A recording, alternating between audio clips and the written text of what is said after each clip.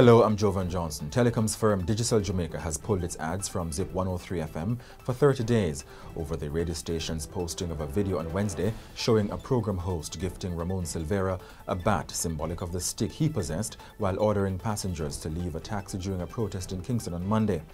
The station, which has apologized, is facing backlash on social media over the video, with critics accusing it of celebrating criminality and intimidation.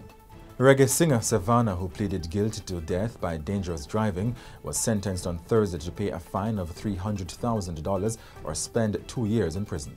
The resumption of the Clansman-One Don Gang trial in the Home Circuit Court has been delayed again, this time until January. The long-standing trial, which was last adjourned in September, was slated to resume on Friday, with presiding judge Chief Justice Brian Sykes set to begin his summation. Manchester taxi operator Orlando Powell has been freed of murder after a judge said there was no evidence linking him to the mob killing of a 62-year-old man in Mandeville in May.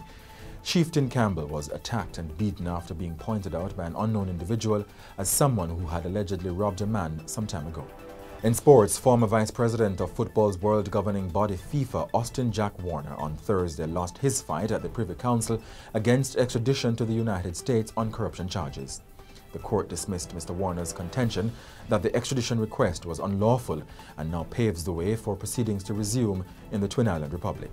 In your currency trading at midday today, $1 was being sold for $154.37, the British pound sterling for $187.15, and the Canadian dollar for $118.30. In your weather forecast, Friday will be mostly partly cloudy. And that's it for the GLEANER Minute.